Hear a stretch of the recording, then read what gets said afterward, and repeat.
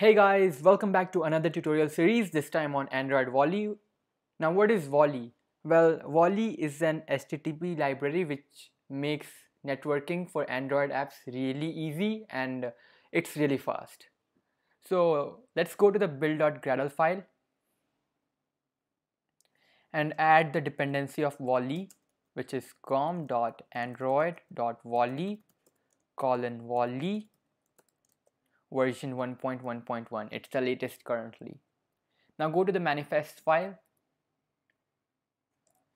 and declare permission internet, and if you're going to run this app on Android Pie, then don't forget to set uses clear text traffic to true because this is set to false by default.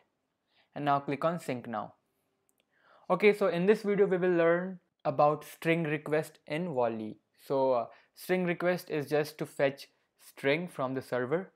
So what we'll be creating here is we'll create an app where user can type a text and send it to a server, and then server will send that text back to the user, and user will show a toast message of the same. Go to activity main.xml file and add an edit text, set width to match parent and height to wrap content. Give this hint enter text, and ID will be edit text, and add a button, set width and height to wrap content, and it will be below our edit text, and give this an ID send, text will be send. Now go to main activity.java file and have a reference to the UI elements. The first one is the edit text, find by ID r.id.edit text. Then we have the button send, find by ID, send. When this button is clicked, then we will get the text from our edit text, text to send, edit text dot get text to string.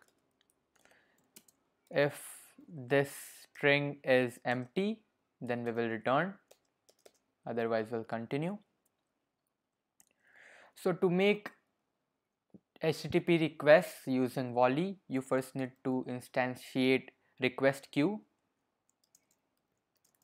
To instantiate request queue, you need to call volley.new request queue, and you need to pass context as its parameter, which is main activity.this. Now we'll create a string request, new string request, and this takes the request type as its first parameter. So request type can be either post or get. What's the difference? Well, post provides more security than get requests. So we will use post here. We will enter the URL later in the video. And then next parameter is the response listener, new response listener. So this is called when the server sends something as the response. And the last parameter is error listener. So whenever any error occurs, we will get this method called. And now after the end of the parentheses, add these curly braces, and inside this implement method get params and create an object of map, and the key will be of string type and value will be of string type. Params we will call this, and new hash map. We will put the string as our post parameter, which is text to send, and then we can return params.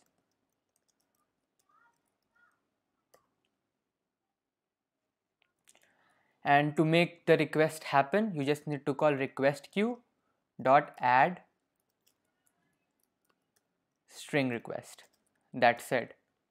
And in our error response, we will show a toast message main activity dot this error, and then reason for the error, get message length long. And in the response, we will show our response toast.makeText main activity dot this response length long dot show. Okay, so now we are done with the client side. So for this video, I'll be using Ngrok. If you don't know what Ngrok is, then I have a video on that. I'll put a link in the description box, and Ngrok is worth checking out. It's one of the coolest services available on the internet for programmers. So you should know what it is. Okay, so let's create our PHP script. Open any code editor.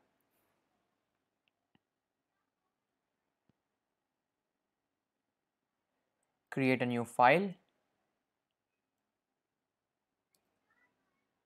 and save this file as serverfile.php.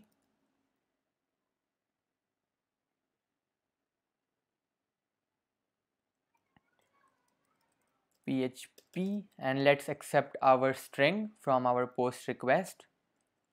So it's going to be string equals $post and string. Well, what is the string parameter? The thing we passed here. This is the key. String is the key for our actual value. So we will accept the string from the post parameter using this. And we will just echo it back. Echo $string. And this string will be our response. So this is it. Now start an Apache server. You can use any Apache server you like. I'll be using XAMPP. Now go to Services tab and start Apache. Now go to Networks tab and enable localhost 8080 to 80 forwarding. And now go to volumes and mount the volume. Okay, so now go to the htdocs folder. If you are using WAMP, then you have to go to the www folder and paste the serverfile.php file in this. Now open the terminal and go to the folder where Ngrok is located and enter this command /ngrok http 8080. Copy this URL and pass this here in the URL section of our string request parameters, and then put a slash and the name of our PHP file, that is serverfile.php. Now we can run and test our app.